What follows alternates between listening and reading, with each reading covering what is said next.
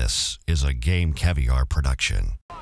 Alright, Caviar's Caviars. Look at what I'm playing. I got me a new game that I found online today. This is called Arctic Combat. I don't know exactly where they got that name from. Now, in this match, we are playing in a snow-covered environment, but that's not really... This is just one map. They have many other maps, and this is the only one that's really Arctic in nature. Now, the special thing about this game is that it is a free-to-play game.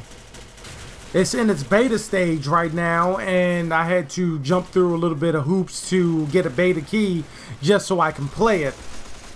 And all you do is go to the website, click on it, and you download the game, and you're good to go from there. I'm playing a match right here with bots. These aren't humans. They do offer matches with bots, but I believe if it's less than 4 or 8 humans, then they don't count the stats for that match.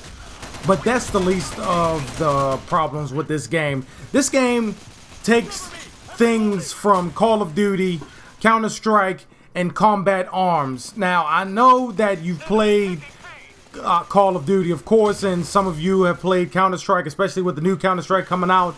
How many of you have played Combat Arms? I don't know. Maybe some have, maybe some haven't. Combat Arms is another one of those free-to-play games. You can download it off of Steam. And from what I understand, Combat Arms started off really good, but there were a bunch of hackers, and from then on, it went downhill. This game is basically the same thing. It's just in a beta testing, and already I ran into a bunch of hackers playing this game.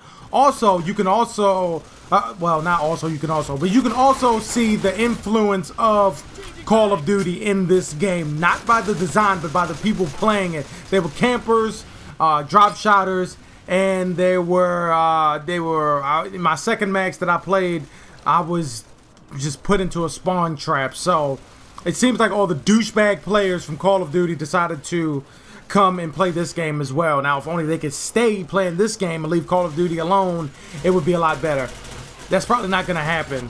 Anyway, the game looks beautiful. I like the graphics on it. For it to be a free-to-play game and just something that you just download off the internet really quick, it looks really good. It has a really good setup. The interface is easy to learn. The controls are customizable. You can make them into whatever you want it to do, which is good. They don't have any silly kill streaks or anything like that. None that I knew of.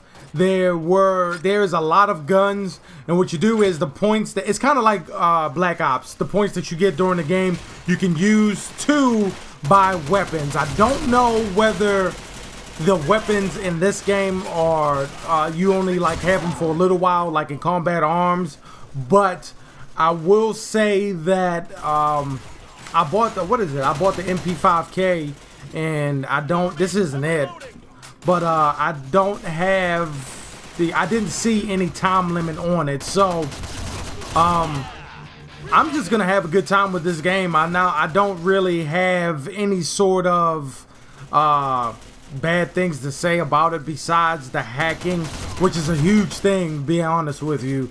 And for it to be in its beta stage, hopefully the people who make this game get their crap together and actually implement some sort of system to get the hackers out of the game, so that when the game is released, you won't have to worry about it. The beta has been going on for about a week already. I'm kind of late to getting into it, but and it's gonna last until the first week of September, I believe.